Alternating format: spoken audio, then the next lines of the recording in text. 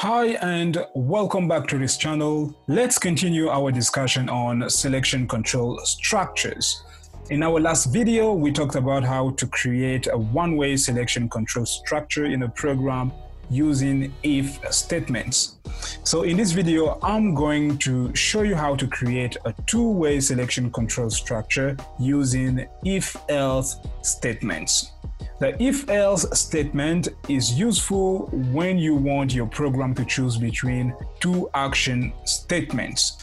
On the screen, I have written the syntax of the if-else selection statement. If you look closer, it has the same syntax as compared to the if statement, except that here we have added the keyword else and a second action statement. So up here we have declared our variable age, which is making reference to the age of a person, for example. Here we have the if, we have our condition. Then down here we have the first statement. Else here is another keyword. Then following else is the second action statement. So now during the execution of this program, if the condition age greater than 18 here evaluates to true, then the first action statement will execute. But if the condition age greater than 18 evaluates to false, then the second action statement will execute, skipping the first action statement.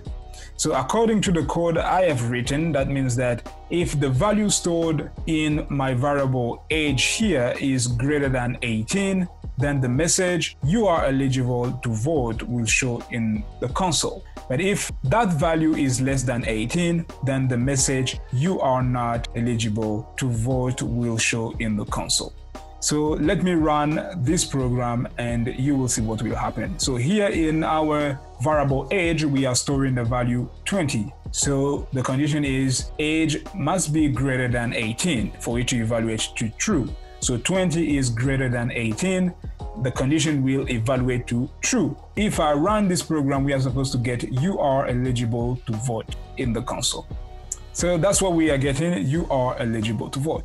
But if I change it to 10 and then run, we are supposed to get the second action statement, which is "you are not eligible to vote."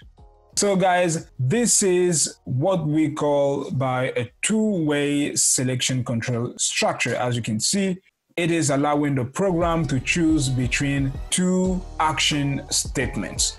With a one-way selection control structure, you can only choose a single action statement, but with a two-way selection control structure, you have the possibility to choose between two action statements. So guys, that was it concerning the if-else and how you can use that in order to create a two-way selection control structure. I hope this video was informative and thanks for viewing. Please don't forget to like this video and subscribe to this channel for more videos like this one. Let's meet in the next one.